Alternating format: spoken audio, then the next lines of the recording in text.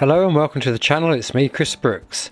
I wanted to share with you a fabulous piece of footage of a lady called Peggy Peterson, a Canadian lady, telling her local council of Huntsville just how it is, and that as a community they see them for who they are. It's the POGG, and it's your duty to restore peace, order and good governance. Please do watch till the end because she bangs it out of the park. It's really good to watch, and we need these kind of people in government. These are the kind of people that we need on our side. So have a look, tell me what you think, and I'll speak to you soon. Bye. Hello, my name is Peggy Peterson, and I'm here today to speak directly to our elected public trustees, the mayor and councillors. However, this presentation will also act as a notice of the public, from the public to the city, municipal corporation, its officers, members and staff, and most notably to the CAO Denise Corey and the clerk Tanya Calais.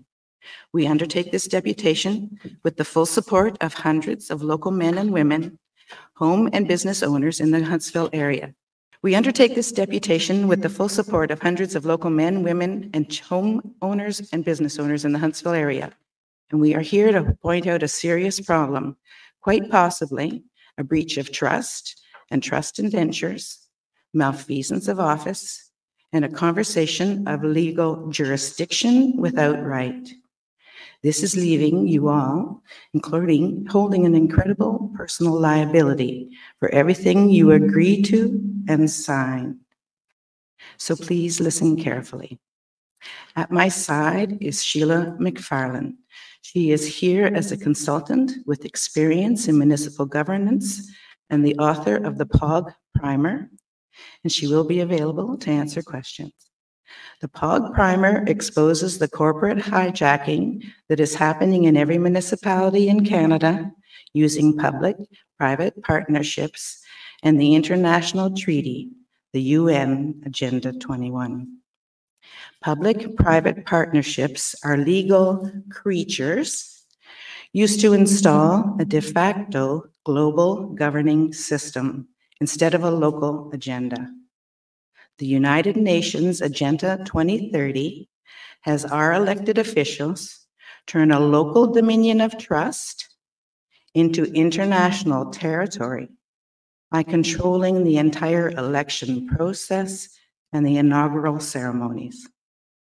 We think we are electing a public official for the office of the mayor as public trustee, as defined by federal legislation, but instead we get a global, strong mayor under a secret declaration, and everything they do becomes a secret. The dangerous part of this agenda is that any local decisions can be made without any public input by the signatures of only two people, the mayor and the CAO.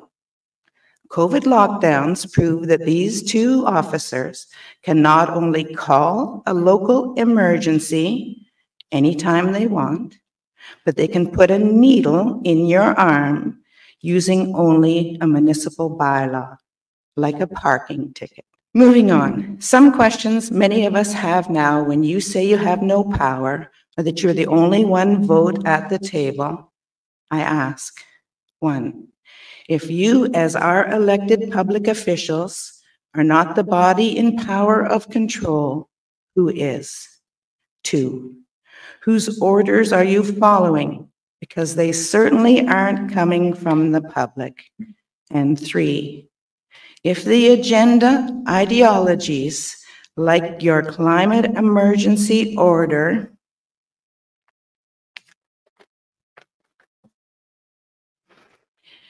turn out to be unlawful and beyond your scope and purview, who do you think will be held liable? The people of this community have many more questions for you, and they deserve answers. You deserve answers. Actually, we would suggest an old-fashioned town hall at our lovely theater. Give you the opportunity to explain to the public the status of this inquiry and give you the opportunity to explain the status currently under control for the town of Huntsville. We hope to give you the opportunity to unravel this mess, and it is a mess, and restore status of our elected officials to public trustee again. We began as a nation with this type of governance, and now we are controlled by an entity and ordered about by an international body of people who are not only not elected, they're not in any way responsible for the town of Huntsville. By the way, climate change is none of our business. We will show that to you at your Climate Change and Environment Committee meeting on February the 12th. And Huntsville is not alone in this challenging process, and it is challenging. It's happening across Canada. It's happening across Muskoka and around the world. WEO and the United Nations are being exposed for tyrannical fraud. They are unelected, egocentric, who have a plan for another medical tyranny. How do we move this forward? We carefully assess the situation, and then as a community, we fix it. People are clear, rich, the renters, the homeless, people who suffer from poverty. And let's never forget that the people in Muskoka suffer from some of the worst poverty in Ontario. And I want to ensure that I clearly state on behalf of many people that we are saying no to any property tax increase. I'm going to say that again so you understand me clearly. This community is saying no to any property tax increase. We know the development fees and the additional taxes coming in here on an annual basis from the clear cutting and the blasting of our community, that there's enough money for you to work with. In closing, 2022 election brought many two faces to this table, and it's a perfect opportunity to correct fraudulent system. We're not saying any person is fraudulent. We're saying we have a system that's fraudulent. And fraud vitiates fraud. Fraud vitiates fraud. The reasons will become clear to you over time how this happened in front of our eyes. Planned takeover of your national sovereignty. And the choices as councillors and mayor and CAO are clear. Each of you must act lawfully and ethically. And each and every one of you must do your own due diligence, your own research, and decide for yourselves the path forward. We ask you to address your oath.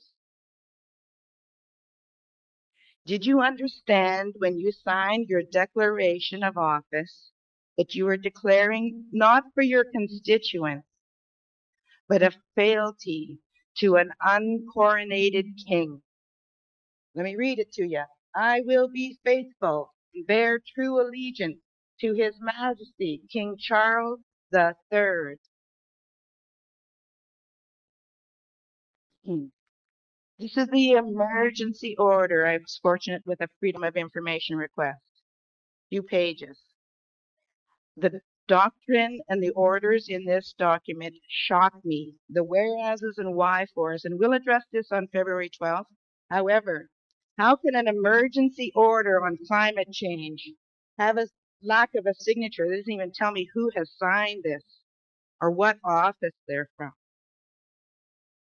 So what I'm saying is that we ask you to address your oath, and you can fix this by declaring an oath as a public trustee, so you can be re-oathed. We can carry on business on some level, but we have to fix the fraud. We suspect that once you're confident that what we are sharing is true, you will do the right thing, because when we know better, we're supposed to do better. Thank you.